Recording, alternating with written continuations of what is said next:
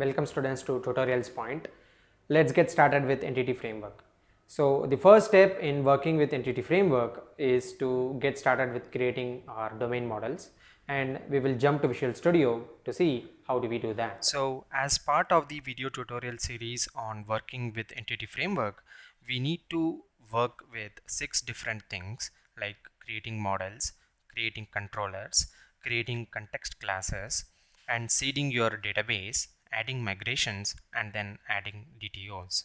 So before we get started with all of these things, we will try to understand what is entity framework and why we need to work with entity framework. So entity framework is an object relational mapper, or it is an ORM software that enables .NET developers to work with relational data using domain specific objects. Okay, so it basically what it does is it eliminates the need for most of the data access code that developers usually need to write. Okay, so basically there are 3 different approaches to entity framework over here. Okay, so the first one is code first approach, where you basically write models in terms of code, like C# code, and entity framework will generate the database for us. And the second thing is database first approach, where we basically have our database and entity framework will basically generate the models for us. And the third is specifying the models with the help of a diagrammatic schema, and entity framework will generate both the database and models for us.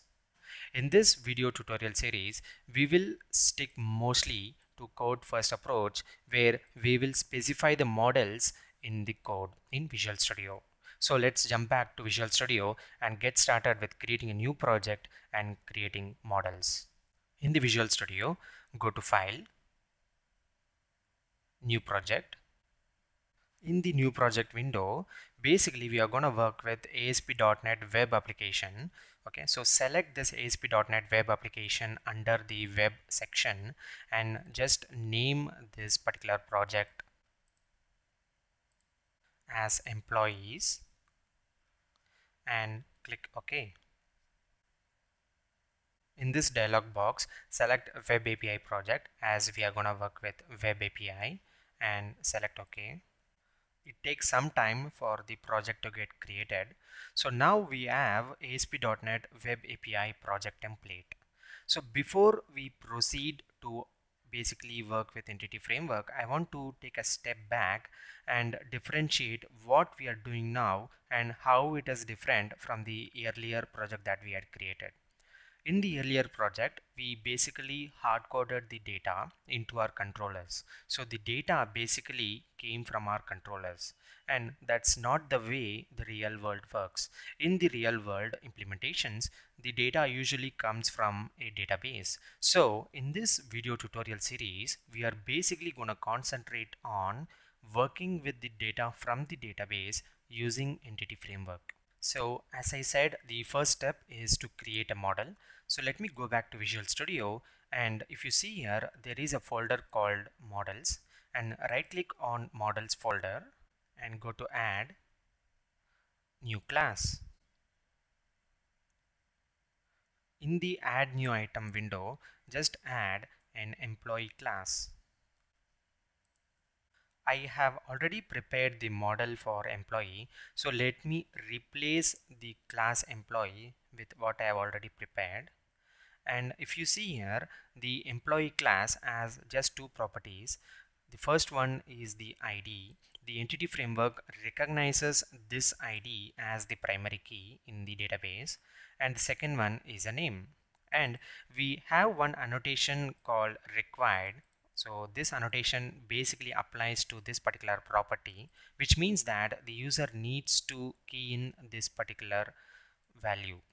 Okay, so right now it shows a red squiggle. That's because we have not imported the data annotations namespace. So what you can do is you can go to this light bulb and say import data annotations namespace. Once it is imported, the red squiggle goes away. So now we have created our first domain model. In the same way, let me create one another model within the models folder. So right click on the models folder and say add a new class. In the add new item window, just name the file as office.cs,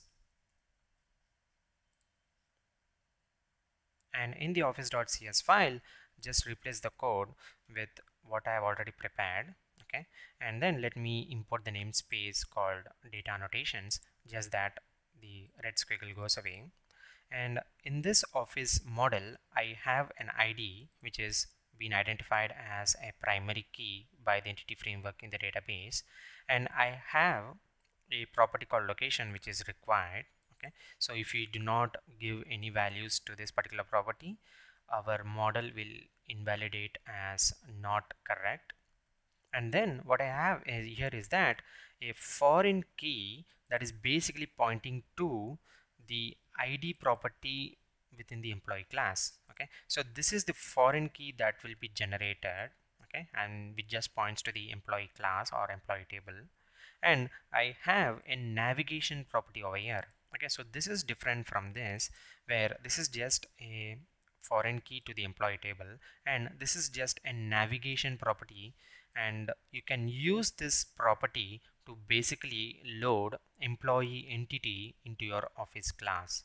So we will look at more of these details later. Just know that this is a navigation property, and you can read both office and employee together with the help of this navigation property. And that's it, we have created our models, and what we will do is we will go ahead with the creation of more sophisticated entity framework.